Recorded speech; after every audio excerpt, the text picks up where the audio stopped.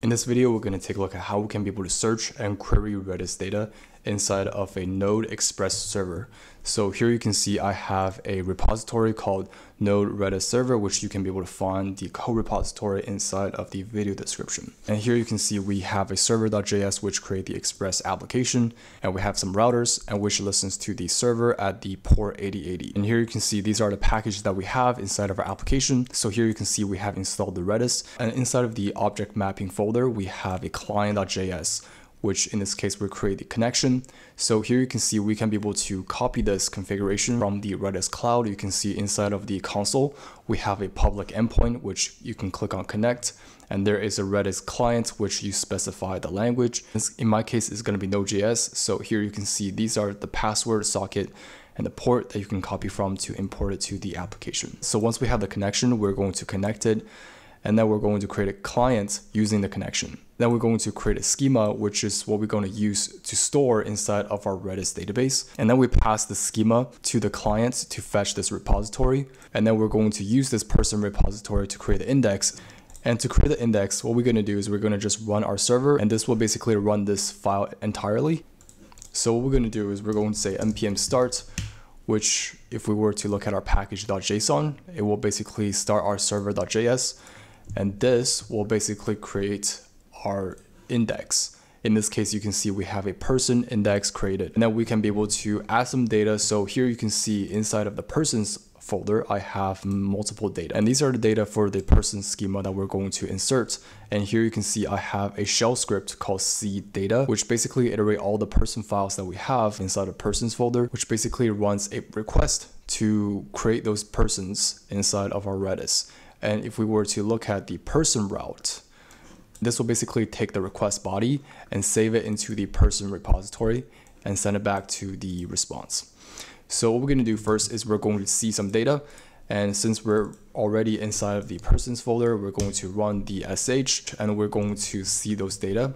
And now if we were to refresh, you can see that those data have appeared inside of our Redis insights. So what we're going to do now is we're going to take a look at how we can be able to query those data. And to do that, I have already wrote some sample code inside of the search router.js. And here you can see we have a search router.js. Here we can be able to search and query data inside of our Redis. And we're using the person repository that we have already talked about. In this case, we can be able to use the .search to search the data, and .return.all, which basically returns all the results that we have. So here inside of the Postman, if I were to do person/all, and you can see that we have all the outputs returned. And of course, we can also be able to add pagination to our search. So here you can see we can be able to use the return page to offset certain amount of items, and we can be able to display certain amount of items. So for example, let's say we're on page 2 and we want to display 2 items. So in this case, we want to offset 2 items, since the page 1 will basically display 2 items and page 2 will basically start at the 3rd item that we have. So we're offsetting 2 items, and we're going to count, which basically means that we're going to display only 2 items. So what we're going to do is we're going to say person/all, and then we're going to specify that we want to offset 2 items, and then we're going to display only 2 items from there. So if we were to search, you can see that we have 2 items. And if we were to go back to our Redis cache, you can see that the 3rd item that we have is this one.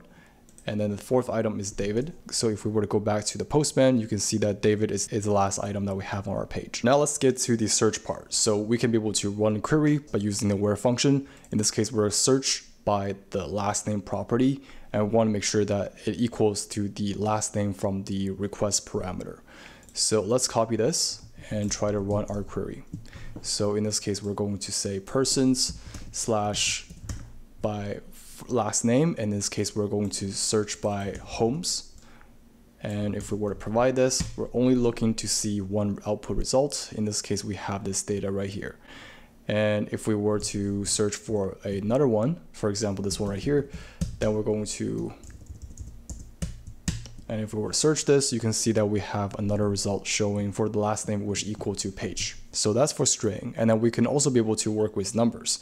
So you can see that if we're selecting the age, we're looking to find all the records that have age is equal to or greater than 21. So we're going to return all of those results. And you can see we have all those records that have age greater than 21. And of course, we can also be able to do greater than 60 or greater than 70. And if I were to get a result, you can see I have one record, two records. So I have two records that have a age that's greater than 70. And I can also be able to do less than. So I want to do all the records that are less than 70.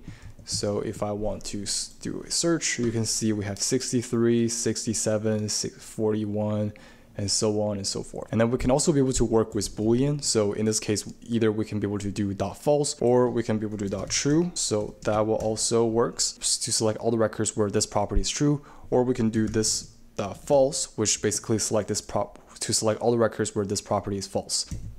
And if we were to run this, you can see we have all the records where the verified is false, so none verified. And then we also have a couple more left. So here you can see we can also be able to join multiple queries together.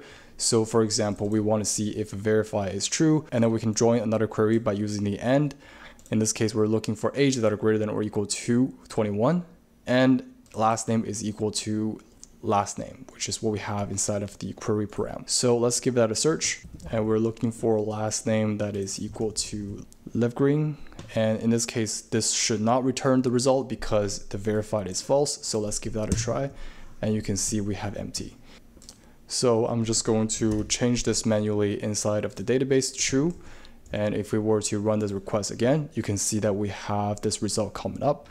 In this case, it is above 21, and the last name is equal to this, as well as the verify is true. So you can see that we can be able to join multiple queries using the AND function. Then we can also be able to do full text search.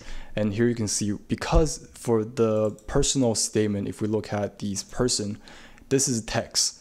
So we can be able to use the match function to see if the query parameter text, it matches with this. So it doesn't have to be exact match. So for example, let's say if the data there are days that I can walk around. So let's say if the search text in this case is just days or days that, then we can be able to see if the personal statement matched this text and return all those results. So let's give that a try. So for example, if we were to query this and try to put this as the parameter and the text, in this case, we're going to say there are days that I can walk around. And if we were to run this query, you can see that we have Chris display as a result with the personal statement that match the text that we have inside of the search parameter. And lastly, we can also be able to search by location, so by radius. And you can see here, we can be able to provide the longitude and latitude. So you can see here inside of our database, like here, we have our location, which in this case, we have the longitude and the latitude. Okay, and then we can be able to search that by providing the is in radius. In this case, we have a circle, and then we provide the longitude and latitude, which is the middle point of the circle. We're going to provide the radius in miles to return all the results that match this case. So here you can see I have provided the longitude and latitude, and the radius is 20. And if we were to run this query, you can see that we have a data that's showing that is within this radius.